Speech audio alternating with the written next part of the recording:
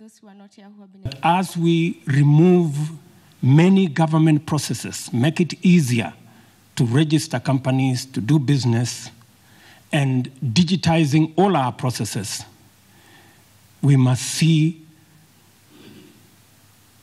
a difference in two areas. Number one, we expect that the benefits that come from more investment, more savings from reduced government processes, that it should not only go to your bottom line, but it should help us also expand your businesses so that we expand jobs for young people and opportunities for women. The Ministry of Lands has a lot of changes to make. And in this respect, I want to thank our fellows who are secretaries. They supported the reforms